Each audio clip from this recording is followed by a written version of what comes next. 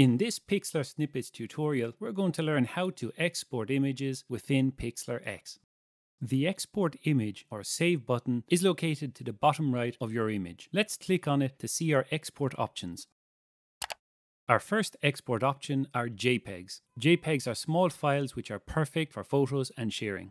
By using the slider, you can change the quality or size of the image you're going to export. You could also choose one of the three automatic sizes, low, medium, or high.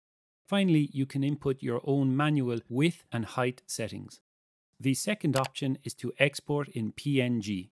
These are large files which are ideal for icons and graphics. Remember to click on the transparent option if you want your background to be see-through. Our third option is WebP. WebP is a modern format which is suitable for all types of images. As with JPEGs, you can adjust the quality slider. But an important difference is that WebP also allows you to choose a transparent background. The final option is a PXZ file. PXZ is the native Pixlr document format.